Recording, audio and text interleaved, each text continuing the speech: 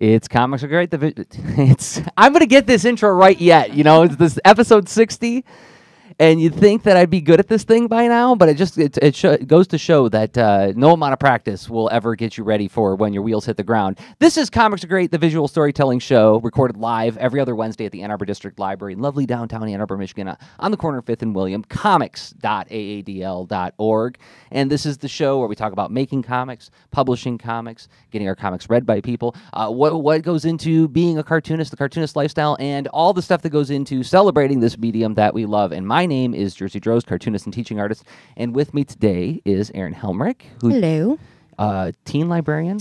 Teen librarian and IT production is added to the hat production. today. Yeah, we got to go into that at some point during the discussion. Is like the changing roles of librarianship, right? But yeah, teen librarian and IT production at the Ann Arbor District Library. You are the selector for the graphic novel collection. Yes, absolutely. A lot of bigger libraries have what we call central selectors, and I am the one for all ages for graphic novels. So we have separate collections for kids, teens, and adults. So you're the gatekeeper. Yes. Yeah, and I find that to be a perfect mix because particularly with graphic novels, you may see one book come in and go, you know what, let's put that here or there. And having one person handle all of the ages makes that flexibility a lot easier. Yeah, because this is something that's been a hot topic in librarianship for the last, 5 years? More is like where you put these darn things. And I will say that the biggest challenges, or if you even want to call them that, I just say occasional issues we've ever had are more with our staff and shelving things. And accidentally shelving certain things in certain collections and that sort of stuff. So, our crumb in the kids' room. So, well, it's comics, so of course it's a kids' book, right? And then you have like the people who would say like, oh, let's put Garfield in the adult collection because comics aren't for kids anymore. But what my favorite is though, Calvin and Hobbes is the one comic that's in all three collections. Oh wow! Yeah, it's one of the few. I can't think of maybe Archie, but I think Calvin and Hobbes is the one that we have in all three areas. So there's the evidence that it's truly an all-ages book. Absolutely, yeah. Okay, so I want to say to the folks who are watching live, and this is why you should watch the show live every other Wednesday at 12:30 p.m. Eastern Standard Time, this is your chance, if you're a cartoonist, if you have questions for a librarian on how to get your comics into a library collection. Now, this might be considered a follow-up episode to episode 31, where I had Sharon Iverson on, where we talked about this. The episode was called Know Your Selector. And we unfortunately didn't have you for that discussion. So this is the chance to really talk to a selector and find out how to do this thing. Because, to this day, I still get questions from people, knowing that I work extensively with places like the Ann Arbor District Library. Well, how do you get your books in there? You just go up to a circulation clerk and just hand it to them, and you're like, oh, no, that's not how it works. Not if you don't want it to get lost somewhere along the way, yeah. Right, and not all libraries take donations, right? No, I mean, the hardest thing about it, I have to say, is figuring out what the culture is at your library. Do you have a teeny tiny library where there's maybe one librarian that does a whole bunch of stuff? Is it a bigger system like ours where there's layers of things? So I think talking to somebody in general and kind of getting the lay of the land, in terms of, who does what and kind of how sophisticated a system you're dealing with will make it a little bit easier. So in other words, you're saying you should probably try to start out by forming a relationship with your library? Absolutely. Than just walking in cold and being like, I'm an author. Yeah, ideally you're a user as well, because that's going to make a big difference. Certainly in certain environments, if they know you, they've seen you coming in, it makes it a little bit easier that they didn't just decide to come in today because they wanted something from you. So it's helpful, I think, for a long-term relationship if you want to get to know some people, as a user of the library. And, I can see somebody already getting their hackles raised about this, saying like, oh, so you mean I got to schmooze even at a library? But we're talking about building trust here too, aren't we? Yeah. I mean, that's part of it, is that you're building a relationship to build some sense of trust so that when you approach them with your book, they're like, oh, hey. Well, and keep in mind that libraries get inundated with people that are self-published in all kinds of mediums. So not obviously just graphic novels. And unfortunately, I think more so with things that don't include text, you have a poorer product in some cases. So a lot of librarians are already a little bit like, because they're just used to having the hard sell with people who, have a lower quality book that maybe they couldn't get published through the normal channels. Of course, that's all changing now because of what's going on with publishing. But so I think you do kind of sometimes walk into a preconceived notion. So it helps, if you have that more casual conversation. Or if nothing else, you just know that they already have a graphic novel collection and you're aware of, how things work a little bit. I think that helps a lot rather than just kind of your cold call. Right. I want to ask. I want to back up in a second, but before you just said something interesting. In your estimation, you've been going to ALA for many years. You're deeply involved in the library scene. You're on the Prince Committee. Yeah. So just real quick, what's the Prince Committee? Well, everyone hopefully knows about Caldecott and Newberry for best illustrations and best literature for kids. Prince is for teen books, so it's the best book that's published every year for teens. And YALSA is it a subcommittee of Prince, or is Prince a subcommittee of YALSA? I forget. ALA is complicated with all its acronyms. There's ALA, and then there's the divisions. And so there's the kids division, which has a long, complicated name that does Newberry and Caldecott.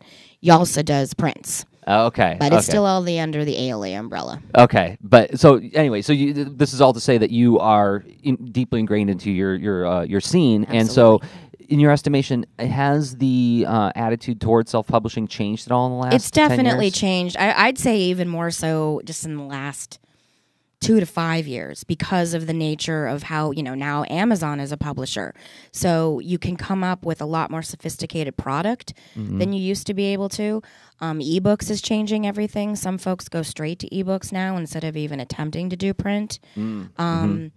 So there is definitely a little bit of prejudice about self-publishing in general still, just because we've seen a lot of sad books out there that folks have put together over the years. Books where people didn't avail themselves of an editor or something like that. Right, yeah. and just sad illustrations. You can unfortunately, you can tell. One thing that's been put through a committee with publishers' money and all of that sort of thing to market something and make the cover look real slick.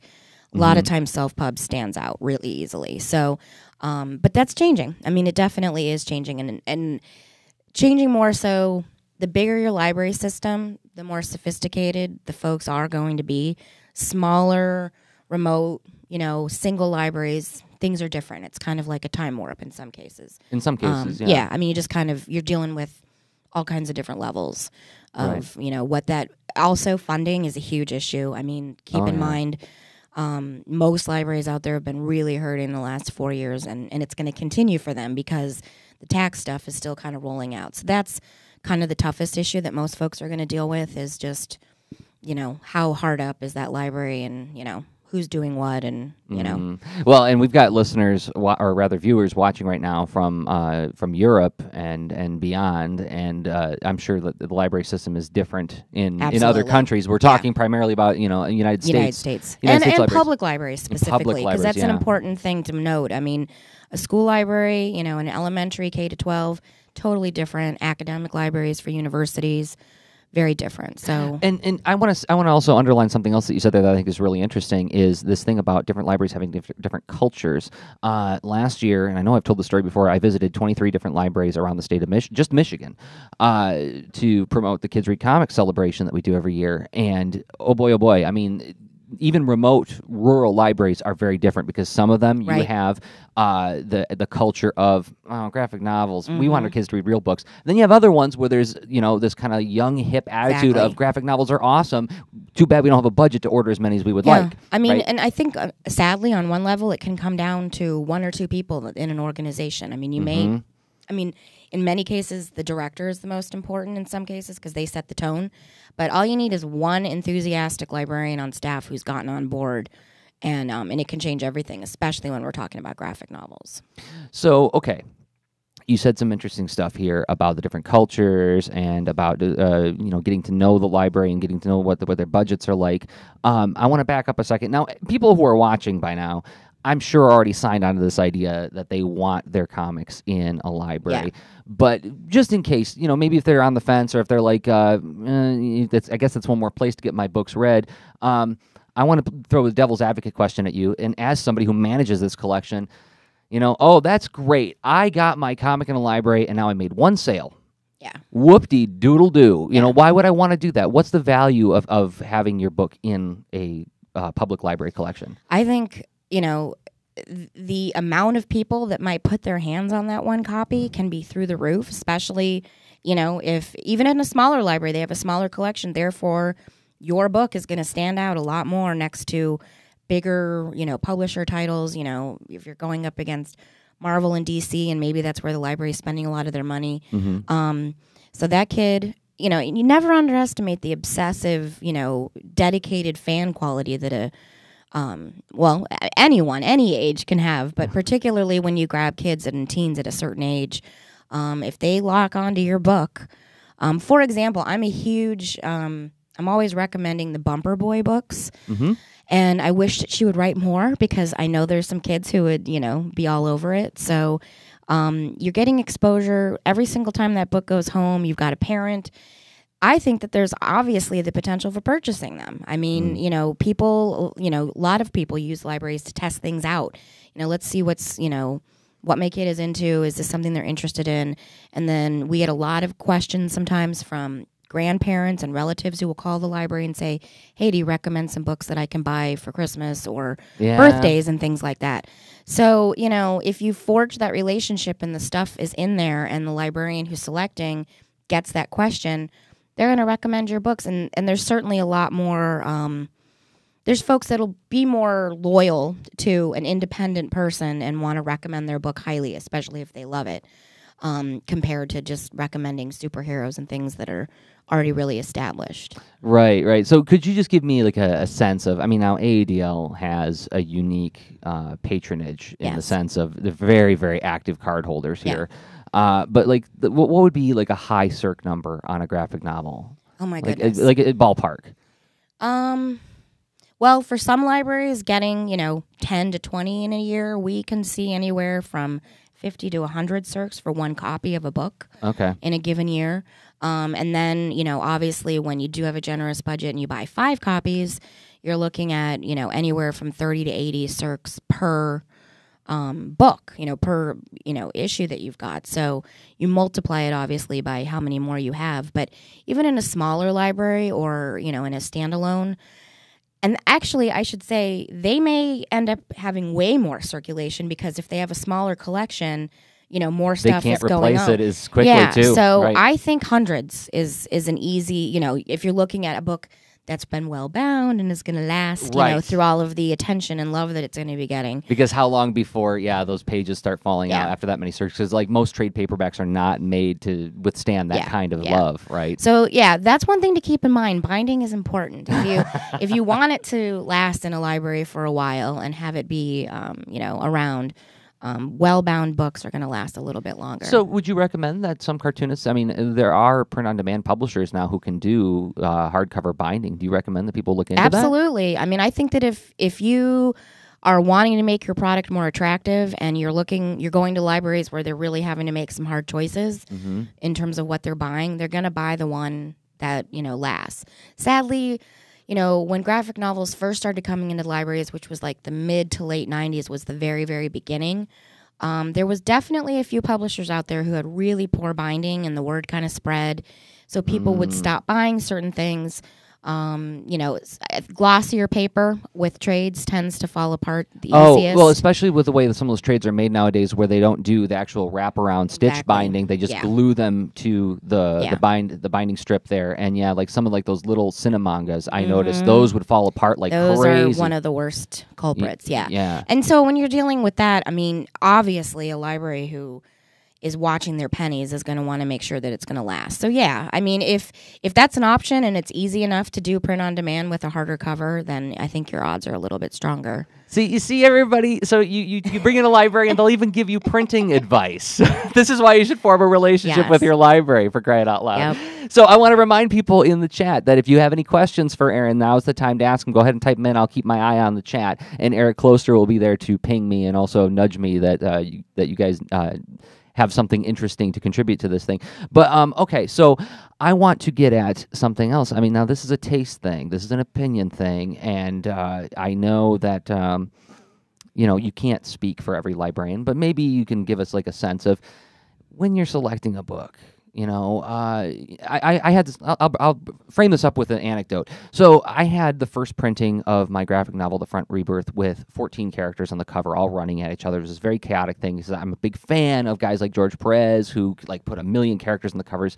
When I was 8 years old, that was really, really exciting to me. I took this book to shows. I would sell maybe like 2 books at a convention, and some friends twisted my arm and said, no, you need the cover to have more focus, to be simpler and easier to understand what the expectations are of this book, the judging a book by its cover thing.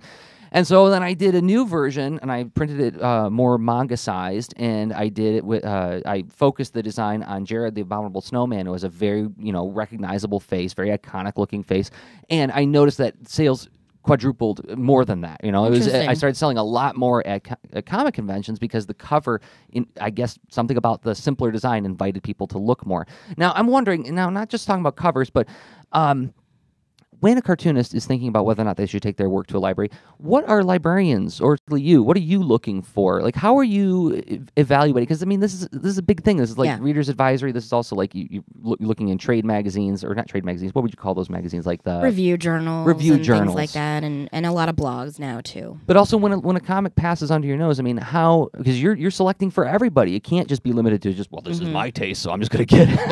Yeah. This is the Erin Helmrich collection at ADL. Yeah. So could you describe what your judgment pattern is like, or judgment system is like? Well, I will say that one of the challenges a lot of people had when we first started adding graphic novels to libraries, and it definitely kind of started from teen librarians specifically, is it's great to have an adult collection because you wanted to buy some of those cornerstone titles and you couldn't buy them and put them in a teen collection, or you shouldn't if you're kind of trying something new. So depends on who your audience is. If you're selling for kids and teens, to some extent, anything under about 10 or 11, lots of guns on the cover, and the more sexy protagonists that you might have are going to limit you, in terms of who your audience is. But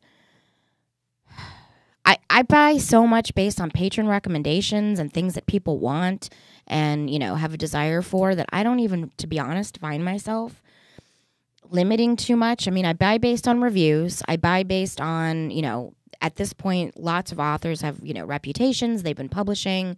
They've got a base. They've got a storytelling audience. And so covers, they come into play, they really come into play more so with the youth materials. So you have to be a little bit more careful with what you put into the kids department, not because we're worried about censorship or content or anything, but because it's a visual medium, it's just so much easier for parents and caregivers to react to something if they see it in an illustration as opposed to something in text. So I think that tends to be where the bigger scrutiny is. With the teen collections and with the adult collections, I don't think it matters quite as much, and on one level, I can hear what they're saying about having a more simplified cover, but there's lots of things that have complicated covers that, I don't understand what's going on, and I'm like, but I know that there's somebody that's going to want this, and they're going to read it and whatnot. So I think it's more of an issue when you're talking about kid stuff, and really only maybe with graphic novels. Right. It's just a different medium, and it's interesting how people react more strongly to it. Same with picture books, picture storybooks, of course. Same with too. video. Like if you, what's that romance novel that's really 50 Shades of Grey or whatever? Yeah. Like if that's made into a movie, exactly, or if that was turned into a graphic novel, which let's be honest, could happen. Right. Like Lost Girls was one particular title that we had some challenge. We did end up buying it, and then we did end up not putting it on the shelf. And I had actually told, I sort of said, I'm like, I don't know, if we want to do this one.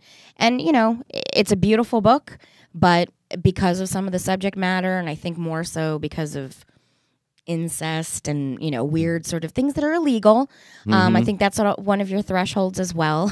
Is are there legal or illegal things occurring on your cover? Those are the sorts of things that we have to consider.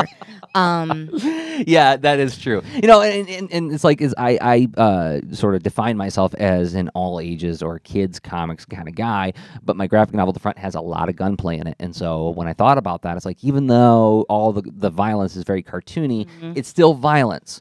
and it's still stuff exploding left and right. So whenever I'm talking with librarians about my book, I say, well, this is really a preteen teen book. This is not a youth book. Because youth book, we're talking what, second, third grade, somewhere in the neighborhood. Yeah, well, I mean, actually, we're really talking all the way up to about 5th grade. But you kind of keep the younger ones in mind for the entire range because they're all shelved together. And your kid that's coming up there for, a simple Pokemon book is going to be looking at the full collection as well. So, but the collection itself is pretty much from preschool all the way to about 10 or 11.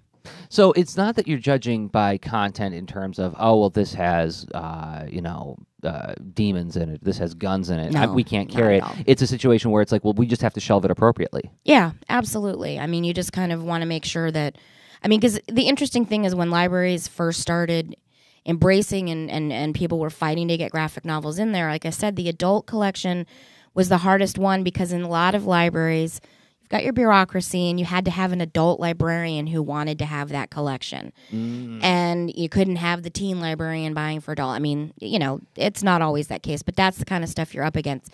So if you didn't have an adult librarian who was willing to sign on, then, and so, at the beginning of the publishing boom in this era, a lot of the really mainstay stuff was adult stuff. And a lot of libraries kind of struggled, or I think some put them in teen and, maybe regretted it later on. But having that freedom to have that adult collection is awesome because it's for adults, anything goes. And I tend to put manga and other things that are geared towards like 16 and 17 up in the adult collection, only because I know that that's probably where that 16 and 17-year-old is going to find more stuff that they're interested in anyway. So it just kind of goes together. Yeah, I can see that. Like when you're who's 17 magazine for? It's for 15-year-olds, right? And exactly. So they're gonna look at the age range above them. Oh, that's some interesting gameplay that you got to deal with. And this manga in particular, it tends to have those challenges because there's so much fan service in there, and you have a lot of the kids that look like they're 10 or 12, but they're really 22. A lot of those kind of illustration issues. With the yaoi, with the yaoi, the boy romance kind of stuff, right? And it's all great. And in fact, the covers are usually you can't tell what's going on, which is why it's important to know the content. But that tends to be why and especially because manga is very good as well for their own protection. They've been so great about putting the ratings on right from the get-go with ages, just to give people guidelines because they knew they were fighting against preconceived notions at the beginning. So they've been good about that. Okay, I got a question for you. We had a question in the chat. They're asking where did I get the Transformer poster behind me? I happen to have some very good friends who look out for me, and when they come across these things, I just get them in the mail. This is where my really, really good friends come in. I don't know where that Transformers poster came from, but the Teen Boat poster, actually, if anybody wants to know where to get that, you can go to teenboatcomics.com or yaytime.com to get that. I think that's equally cool. I mean, it has get out of the way, it has a boy turning into a boat, for crying out loud. That's the best kind of Transformer. Demophon, John O'Ballier, who's been on the show before, asks in the chat, how difficult is it for a library to maintain a mini comics or zine catalog, and is it something that we should try to get our local libraries to do? That's definitely tough. That's like a cataloger's nightmare. Yeah. In the sense that now there's libraries out there that do maintain really great collections. A lot of the places that did it first tend to be academic libraries. Right, like at the Duderstadt Center here at the University of Michigan. Yeah. Dave Carter has that kind of thing, yeah. Yeah, and they were definitely the ones that were, jumping on that bandwagon. It all comes down to having a motivated librarian. If somebody wants to make it happen, it can happen. But it does challenge, the back, behind-the-scenes people that are having to either...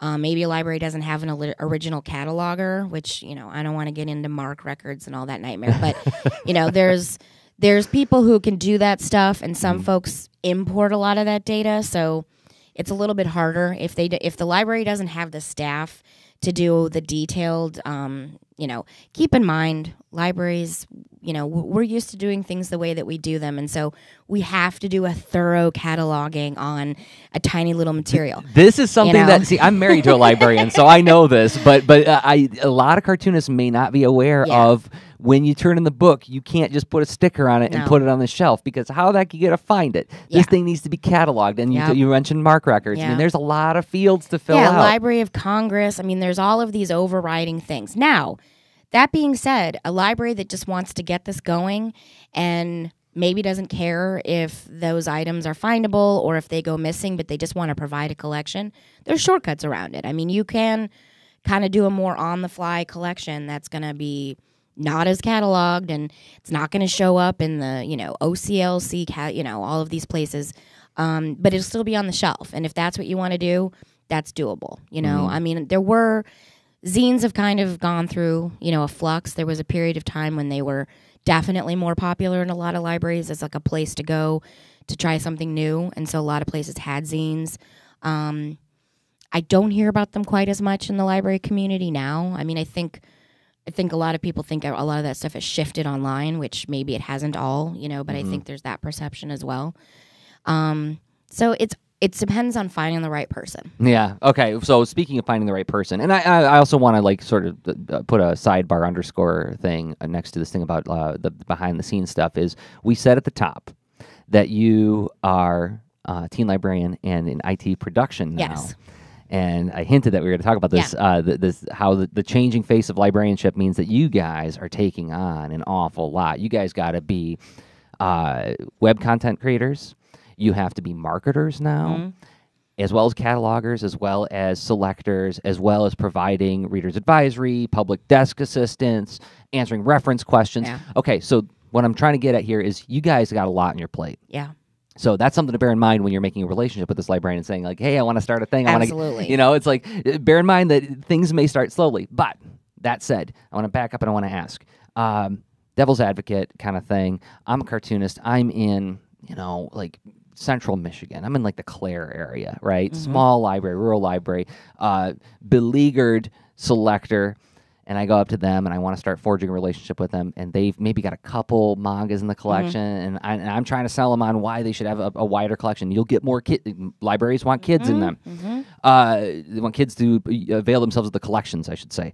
How would you recommend that I, the cartoonist, engage with this person and educate them? Is there any advice that you give to a cartoonist on how to educate? Because I was at ALA 2 years ago and I sat in on Robin Brenner's fantastic panel on how comics work, and there was 200-300 people in the audience, and it quickly became apparent that not a lot of the librarians there understood really how to shelve comics, where to catalog them, even what they are. I mean, how to identify a good one from a bad one. And I mean, thank goodness for people like Robin Brenner and folks like you and who do this kind of advocacy on our people's behalf. So,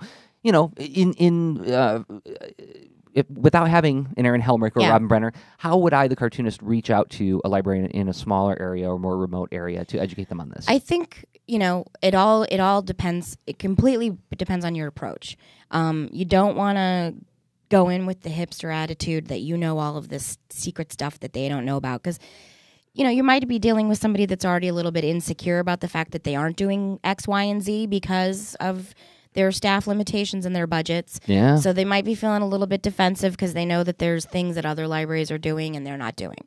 But I think the way to go about it is be as friendly as you possibly can be, but then sit down and say, maybe I know you don't have a big budget, but maybe we can focus in these areas, because not everyone's going to be able to have a collection that has all the core titles in it, that goes back and, puts in things.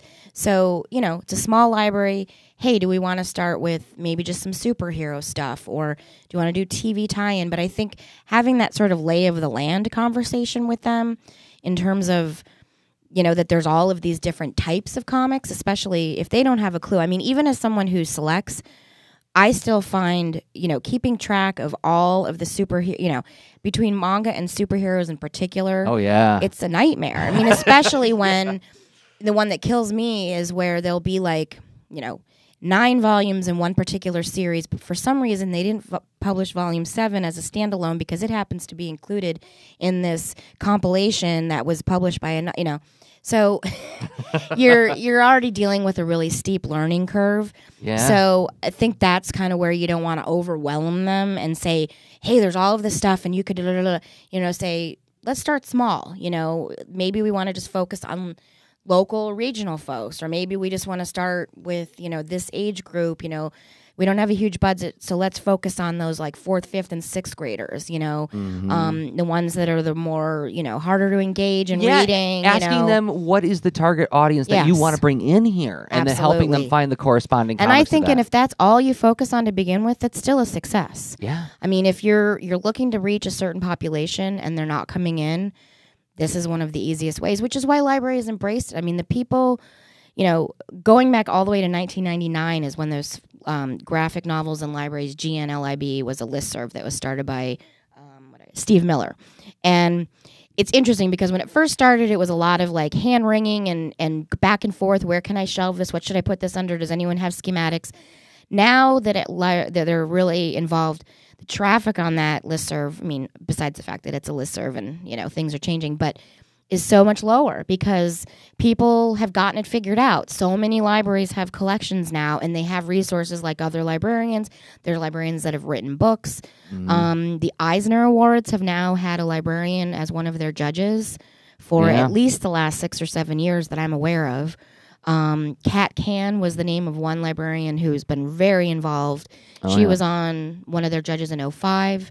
So it's interesting how that traffic has changed. So it has exploded so much that I think if you're trying to start small, it's better to kind of target and focus on, who is it that they're wanting to serve and how can you help them out with that. And I think going in with that approach that you might even be an assistant to them to, help them buy. I mean, a lot of places, the best thing that you can do is, if a library, it's the opposite, and the library is trying to start it and they don't know where to go, you go to your comic shop. You go to the person who has all of that knowledge, who can tell you, okay, you only have this much money and you want to start with this population, let's go with this, route.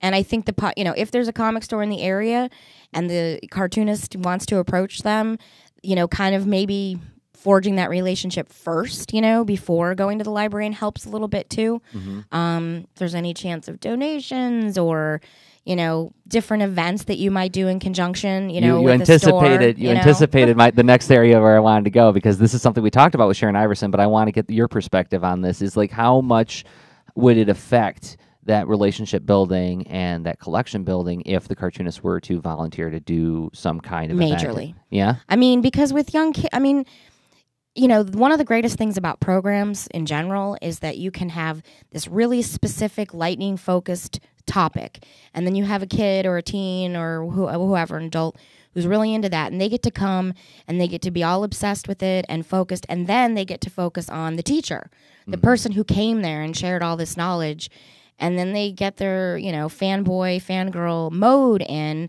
And then whatever they might recommend, talking about the collection or all of those sorts of things. But events completely drive people's interests without even having to do a really hard sell. I mean, you don't have to go up there and do book talking even necessarily. Just having that, relationship started and then having them feeling comfortable and trusting. I mean, that's the other part, is that, having those events lets your attendees trust the library in different ways, even if it's like not through a library employee, but somebody that the library hired to come and do a program. All of a sudden they go, oh, they actually know what I'm interested in, they care, and they offered this, and it definitely starts them kind of branching out and looking at what other stuff the library is doing.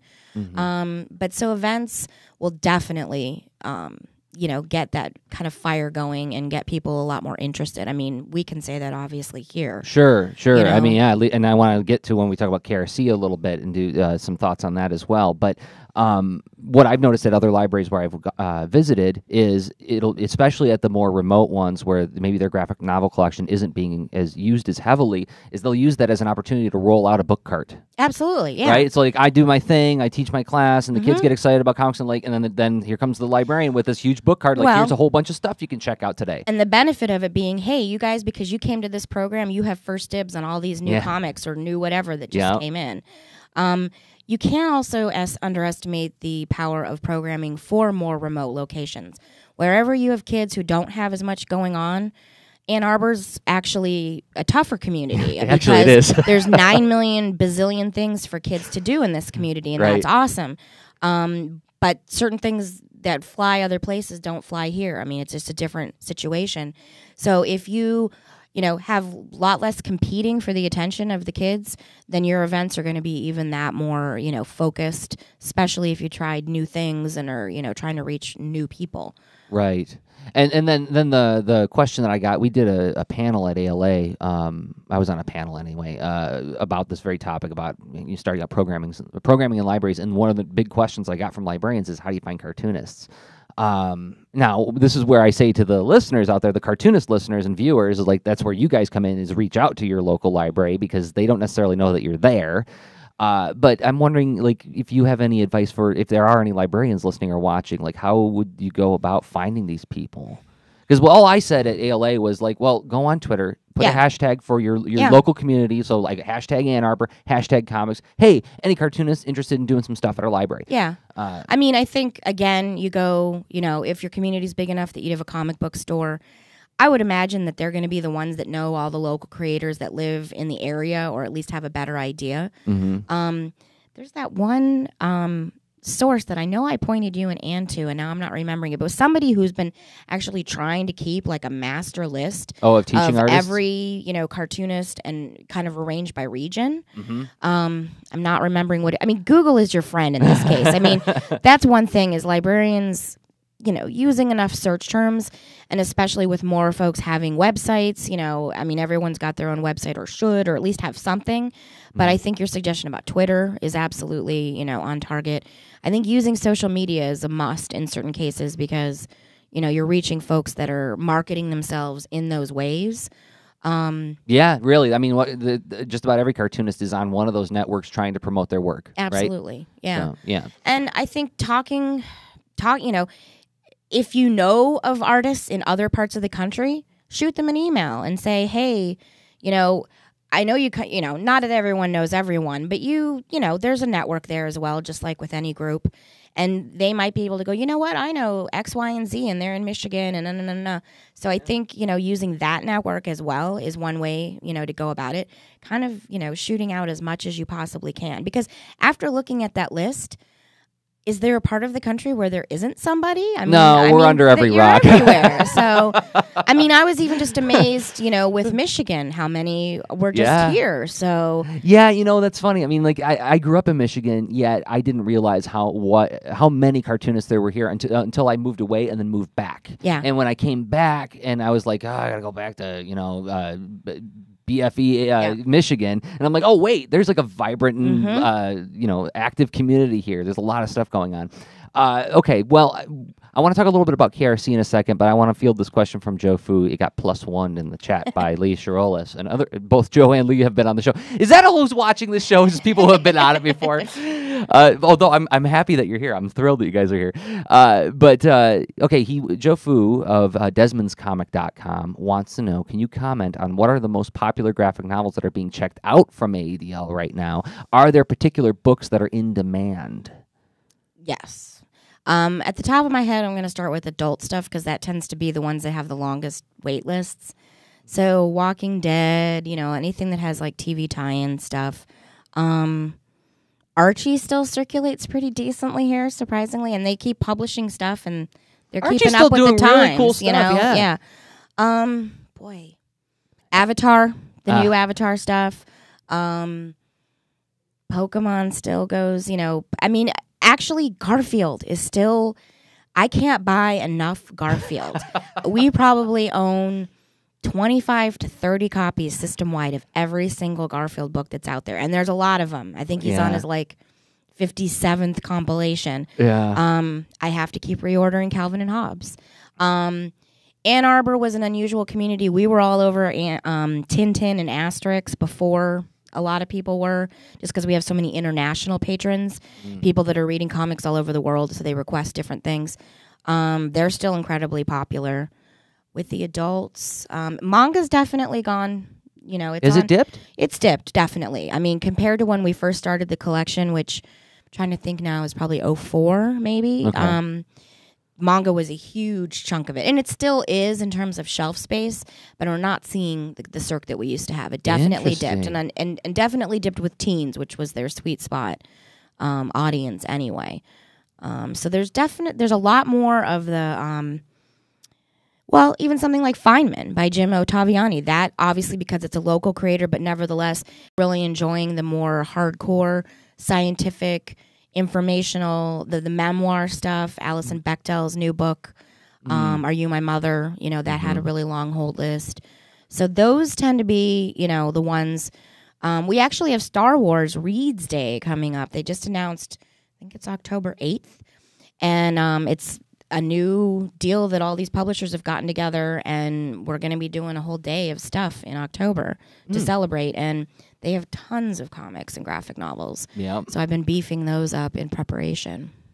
So what you're saying is as one might expect, movie tie-ins, TV tie-ins, or well-established comic strips like Calvin and Hobbes and Garfield. Yeah, the Garfield thing surprises me too. And I see 10-year-olds, 9-year-olds in my comics classes. I ask them to bring in books to talk about, and a lot of them still bring in Garfield. Well, I was obsessed with Garfield when I was in 3rd grade. I really wasn't prepared. I was there too. To still be having to. I just, it's funny to me because I was obsessed with the lasagna and the eating the ferns and Odie and all that, and nothing has changed, and they still love him. A lot of cartoonists report that Garfield is the comic strip that made them want to make comics. So, we can't deny its importance culturally, whatever you have to say about the comic itself. So, Dave Carter's in the chat too. He says every kid goes through a Garfield phase. Yeah, I think it's like girls and ponies, right? And boys and guns. And he's surly, and they like any anti-establishment figures, and Garfield definitely falls into that in a kid's world. Yeah, it is. It's like, Odie's dumb. I hate Mondays. and the fact that he has a dumb owner. It's like I have a dumb parent, dumb owner. Yeah, I can totally see there. But Dave Carter rather in the chat is actually posted a link to and this is in the live stream chat, a link to AEDL's hot graphic novels. Yes. So we'll put that in the show notes. Absolutely. Yeah, we have new and hot is based on holds. Okay. And circs and all that sort of stuff. It's cool that you guys publish that data. It's awesome, actually. It's a great tool for me. Yeah. Because I'm able to kind of go, okay, even before there's too many holds or too many people are waiting for something, and go, oh, okay, people are into that again, or have rediscovered it, and it's a good tool for us internally to order more things or add in different areas. So there you go, cartoonists. There'd be a good thing to keep your eye on. Be able to sample from the data of a library that has a very active constituency, right? That is so awesome that you guys do that. Well, and even the new books. We have our hardcore users, they just troll the new graphic novel list, and we get those covers up right away, and that's how a lot of things don't end up making it to the shelf, because they've put holds on them as soon as they show up in the catalog and they go out. So we got to get to book recommendations in a second here, but I want to talk about Kids Read Comics, because this is a big thing that AADL took on this year, and AADL keeps doing all these ambitious things. You guys partner with Summerfest. You mentioned the Star Wars Reads Day that you're going to be doing in October. The Lego contest that you do every year, which is coming up, which is next week. Yeah, next week. It's huge. You guys outgrew how many venues? Like 3. So we're at another hotel, and let's hope it can hold us for a few years anyway. It is outrageous how big the stuff that you guys are taking on, and so bypassing the whole libraries community center discussion. Why? This is for cartoonists and librarians who may be listening, and we've talked about forging a relationship with your library, getting involved, maybe doing some events for them. Kids Read Comics is sort of like a growth that came growth. Man, I make it sound like a tumor. It's but it grew out of a relationship that we had been building together for the past 6 years. I guess I've been doing stuff with you guys, and so. Is this something that, why is it important that libraries do things like Kids Read Comics? Well, I think, one thing to keep in mind is that it really is librarians in a lot of cases that sort of fueled, this huge resurgence I'm not going to call it resurgence, just surgence of, more publishing, more audiences. It's multifaceted, but you go back to this listserv that people, libraries were the ones that were championing and, wanting them to get in there. So notwithstanding, the more, remote, maybe they're not as, cutting edge, you've got a lot of people in a lot of libraries all over this country that are dying to do more with this collection. So if they can forge a relationship with someone local and then turn it into, I mean, because one of the reasons Kids Read Comics, I think, is so successful is because we've done the slow burn of audience building with all of the, forums and the classes that we've been teaching. And, I think you get a reputation that people go, these are good quality programs, they do a good job. And the fact that people of all ages can come and get a 6-week intensive experience where they're getting, learning new things, they're learning new techniques, and then they're also getting good feedback. They're getting, that's a big piece is that, it was so exciting to see all of these kids who are artists themselves or want to become artists have an opportunity to see people who are making a living at it or some form of a living. At least from a kid's point of view, they're out, they have a table. I married up in the pay grade, yes. Yeah. But, that they can follow their dream and then also get, some immediate feedback, from folks that can be looking at their portfolios. But the big thing with libraries, and we've all kind of known that all of these changes were on the horizon and now they're really on us. We have to remain relevant. We have to remain interesting to our community, and you have to follow what their interests are. And if this is one way that you're going to get a whole population, I mean, think of all the people who came to Kids Read Comics over those 2 days that probably don't use their own library, maybe, or they didn't even think that something like this could occur in a library. I mean, we get that a lot with events, that we do. Is people will say, wouldn't even think that a library would do something like this. There are kids taking my 6-week course that's going on right now, Comic Book Academy, that are driving 30 miles to be there. Yeah. So, yeah. And the thing is that, on one level... The kids aren't driving, by the way. Is on one level you feel bad that all libraries can't be like us. And, and I'll feel bad that kid lives in a community. But the thing is that a lot of times they might go back to their library. I mean, we've told them, go back and say, hey, can we do something like this? So who knows how many other things have kind of come where somebody did an awesome, went to some library and had an awesome experience, and that maybe it turned into having a little club at their library, But it turns into other things when people can see what's possible. Exactly. And one of the things that happened at this year's KRC, during this year's KRC, is we got approached by so many other libraries. There were a lot of other libraries and other youth serving agencies that came up to that welcome table. Yeah. Okay. Yes, and they wanted to know how we did it and how we could do something like that. And I was getting emails saying, well, can you do this at our library? And to which I say is that, why don't you guys, and this isn't to be dismissive, start your own darn festival, but no, but start your own darn festival. Yeah. You can do this, and it's not that hard if you partner with a local cartoonist, and you could create something that's actually more suited to the culture of your library, something that's suited to that, right? Absolutely, because not every community is different, and what will fly in certain communities won't. Maybe they want to just do, again, focus on one thing and just do an afternoon with a zine this topic. Festival. Yeah, exactly. A mini comic zine festival. Maybe you live in an area that would be more supportive of that then. Because Kids Read Comics is really focused on comics aimed at kids. Yeah. Maybe you could do something that's more focused for adults. Maybe you could do something that's more focused to horror, right? Or if you have a particular... Some communities, like I said, manga is still big. It just ebbs and flows. But there are some communities that still have a huge hardcore population. And if that's the way that they go and they want to, get involved, and, so you definitely want to find out what's going to work in your community more so than just taking something and saying, well, let me just put this over here, because it may not necessarily work, but you can pull something off. Yeah. So, curious. You said that the GNLIB listserv is not quite as active as it used to be. Is there a better place to go to connect with librarians nowadays? Well, that's still a good place to go because it's kind of a clearinghouse, and those of us that are selectors I follow that one. Are still on there. I just have noticed there's not as much of the hand wringing. A lot of it was in the early years. Big one was trying to convince the cataloging back end bureaucracy that you cannot shelve these collections in the same way. Having to fight on whether or not we can put all the Batman books together, and that we can shelve by character, and that sometimes we shelve by author because this particular author is, all of those sorts of things. So if you have that flexibility, it's a lot easier. But there was a lot of that kind of stuff was, let me gather information so that I can prove to the people where I work that this is possible. And that's gone, luckily a lot of places have shown it's possible, and it will also swallow the rest of your collection because of the circulation. I mean, Yeah. considering that we just started this collection in 2004, it's crazy how much space each of them have in our buildings. I mean, even the adult collections are enormous. Yeah. You know, because there's so much more coming out with independent and smaller runs, you know, and so standalone titles for adults in particular that it's awesome. I mean, you can come in and have a really nice selection of things.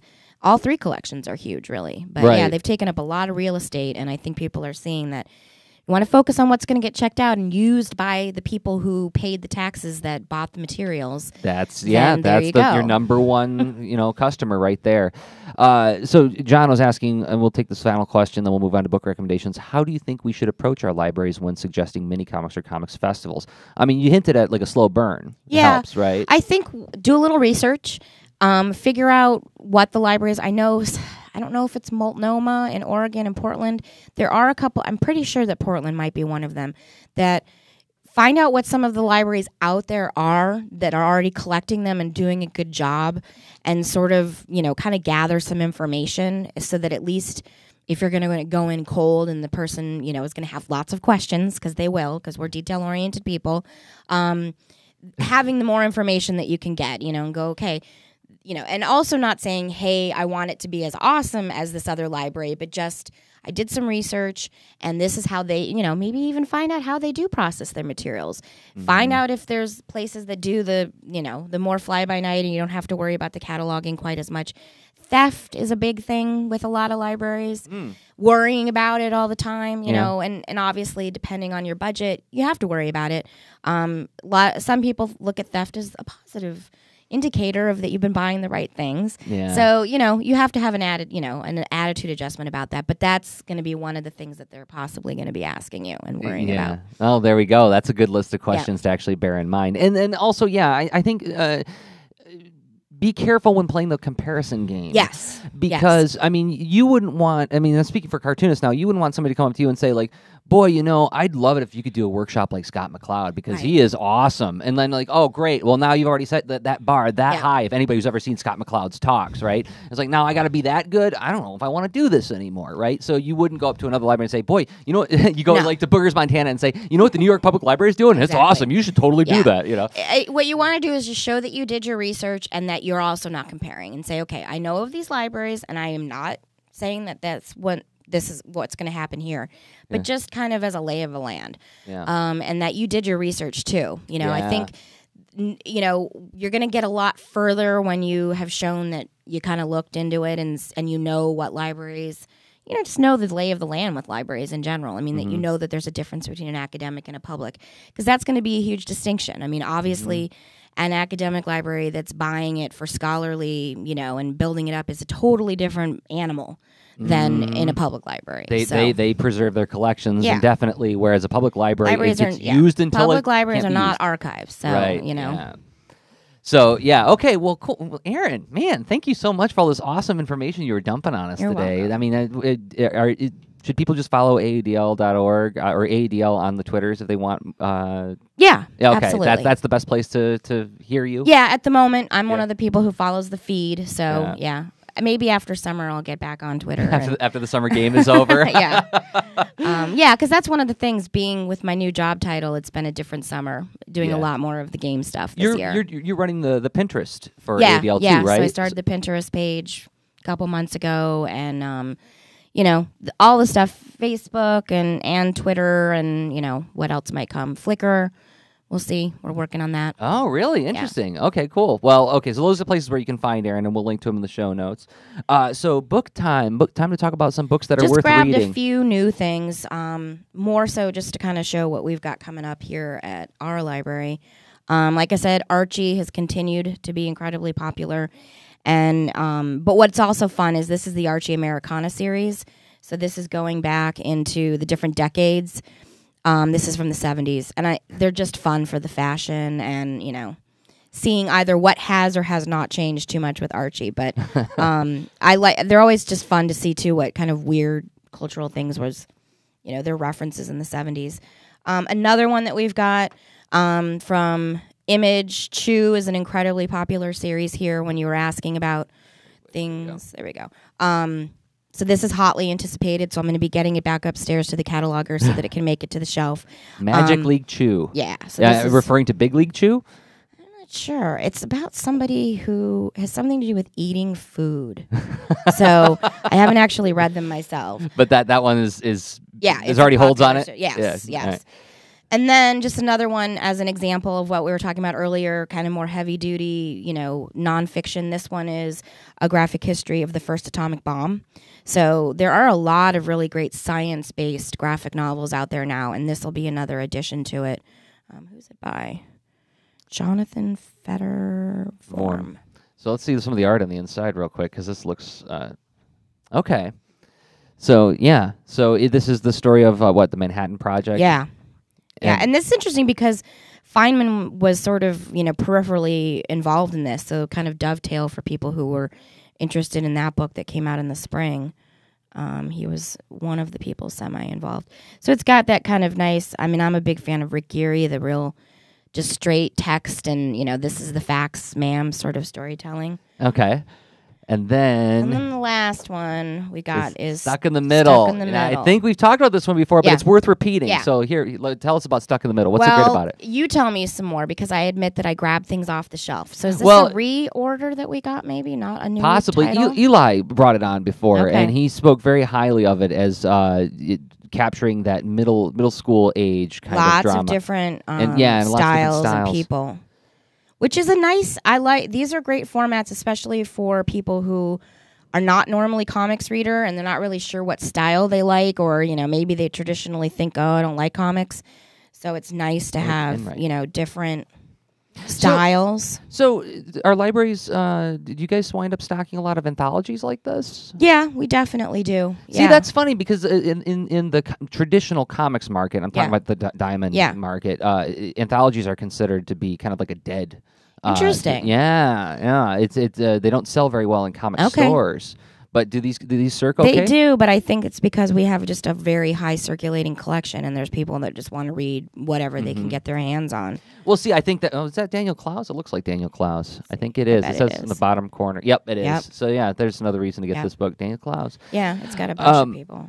But yeah, I find that whenever I do talk with I can people, see that though. I could see that would be this is kind of like short story collections, sort of the same thing. Yeah. They definitely struggle. And adults who come to my comics workshops, either if they're there to pick up their kids, or I also do. Tonight I got my comics fundamentals class for adults, and I noticed that the adults who attend library events tend to be more open-minded on what they want to read. Yeah, I think they're like, what should I read? And I tell them about a couple different things, and then they go out and get it. Yeah. So it's not, you don't have that kind of audience who's very invested in a franchise character as much. Exactly. Right. Exactly. So that's worth noting, folks, too, for those of you who are developing anthologies. Now, I've got my book recommendations. I'm going to have to duck down to grab them. Now, these are books that should be in library collections if they're not already. And first, I want to give a shout out to my friend Krishna Sadasvam, who does a comic strip called PC Weenies. You talked about Garfield earlier. Okay. This is like it's a collection of comic strips, but this is more for very nerdy teens and adults, and it's tech humor. So Krishna just posted a great comic strip today about the new Mountain Lion update is coming out for the Mac, and he shows Bob Weiner, the main character of the strip, updating Mountain Lion, and somebody saying, no, you shouldn't do that. You should wait for the version 2 to come out because the first version always has a lot of bugs. He's like, I do this with reckless abandon, and then the guy realizes he's installing it on his computer, not Bob Weiner's computer. So. It's really funny stuff. I love Krishna's art style. It's this very iconic cartoony style with these really just graceful swooshing lines. So this is one of the few comic strips I read for the art. Okay. But it's also it's great for nerdy adults. Anybody who's a fan of like the Twit podcasts, Leo Laporte, or the 5x5 Network tech podcasts would definitely enjoy Krishna Sadasvam's collection Rebutus Maximus, and you can get it at PCweenies.com. Any librarians watching, he's also awesome at doing Skype visits at your library. Awesome. He was at That's KRC via Skype visit. So that's just one thing to shout out in general. If Skype changes everything, even if in terms of getting people into your library, quote unquote. If you don't have someone local, figure out how to Skype. Yeah, actually, and that is pretty affordable. Yeah. I mean, it's just even like I don't know if thin clients can do it, but I mean, like an old computer can Skype. Mm-hmm. So that was a book recommendation for adults. I've got one that's for kids. Now, this guy's been on the show before too, Mark Mariano. This is for this I would shelf in the youth area. It's called Happy Lou, and when you look at it, it's very much like Nick Jr. kind of style of artwork and adventures, and a lot of it happens non-verbally, right? You have like Owly with the word balloons with like the symbol talking. But the neat thing that I love about this book, aside from Mark's art and storytelling, is he concludes each chapter with either like a family activity you can do. That's awesome. Based on the story, or discussions you can have with your kids. Now, I know I've told this story before, but one of the great things that my dad did for me when I was a little kid, and I think it helped steer me in the direction that I went, is we would watch Saturday morning cartoons together. We'd watch Plastic Man, Super Friends, and whatever, and then he would talk with me about the show afterwards. He'd be like, "Oh man, that bad guy in today's Plastic Man was kind of weird, huh?" And he would engage me in a discussion so that I would retain and learn something from the storytelling, and that's what Mark Mariano does in his books. And yeah, I just fell head over heels for this series once I saw that. That's awesome. So he's at mypalmark.com. The book is called Happy Lou. He also has a book called Flabbergast, which is equally good, but I would put Flabbergast a little bit higher in the age range because it has zombies and brain eating in it. But Happy Lou definitely should be in every library youth collection. You won't be sorry. So, okay. Do we have any events that we wanted to promote? Anything coming up at the Ann Arbor District Library? Well, we've got the Lego contest on Thursday, August 2nd, which is a week from Thursday. Where's that going to be this time? It's going to be at the Kensington Court Hotel, which is actually at Briarwood, right behind Sears. Oh, cool. That's a short drive. So copious amounts of parking. Yeah. They don't even fill up on game days, they told me, so... Really? Oh, yeah. Wow. Yeah. That is actually boasting. That's something to boast, rather.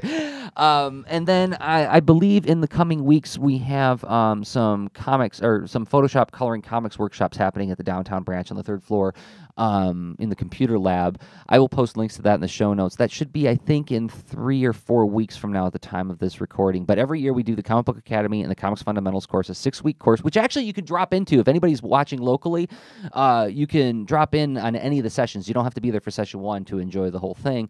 And then it concludes with a class where you'll learn how to color comics in Adobe Photoshop Elements, which is a very inexpensive program that comes with most graphics tablets.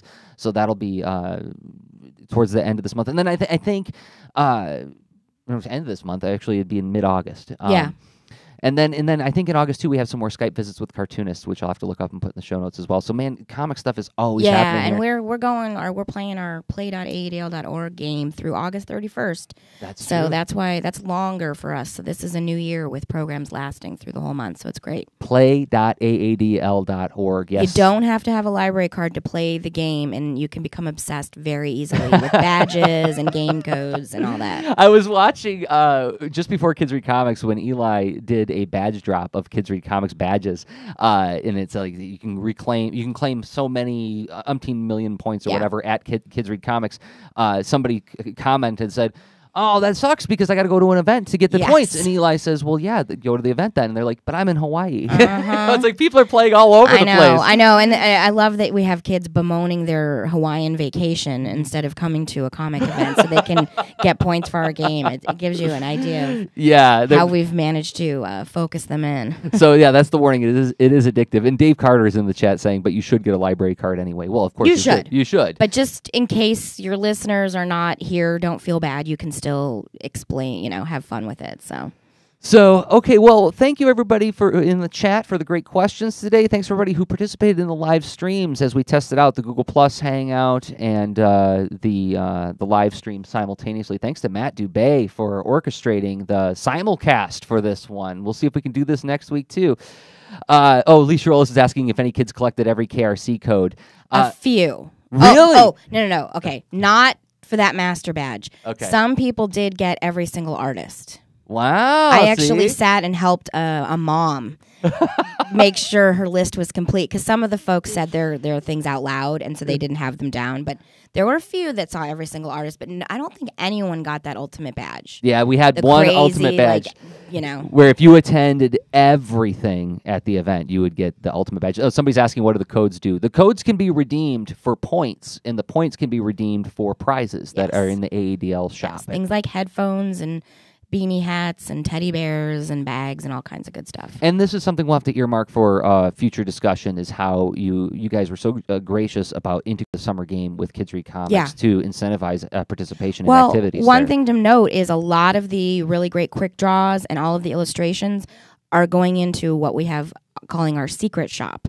So a lot of the KRC stuff that was created and made will be going into that shop. So that's another thing you can do with your points, if you're wondering. Yep. See, so there you go, guys. So another thing to study, investigate, and emulate at your local library down the road. So, okay, well, this show will be available after the fact at comicsaregreat.com/CAG60. This is our Diamond Jubilee, I guess. Wow. It's just not quite as exciting as the Queens, but... You didn't wear a hat that looked like a cake. I should have told you to. But it's also will be at comics.aadl.org, and then we will be streaming 2 Wednesdays from now. So it'll be August 8th at 12:30 p.m. Eastern Time. We're going to have Kevin Copa of the Puppet Benders return, and Gene Yang is going to be our Skype guest. We're going to do a wrap-up of the Legend of Korra season.